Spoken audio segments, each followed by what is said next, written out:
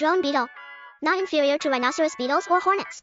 Found widely throughout Honshu, Kyushu, surrounding islands, and mainland China, drone beetles measure approximately 23 to 30 millimeters in length. Their diverse body colors fascinate many collectors. Most drone beetles that gather around tree sap are copper-colored, but some are reddish-brown or green, so observe them closely.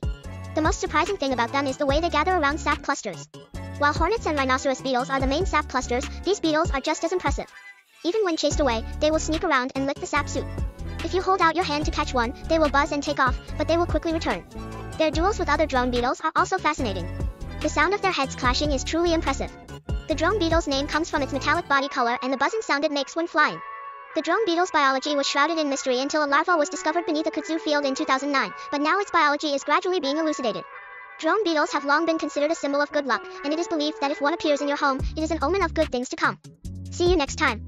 This was our Insect Encyclopedia.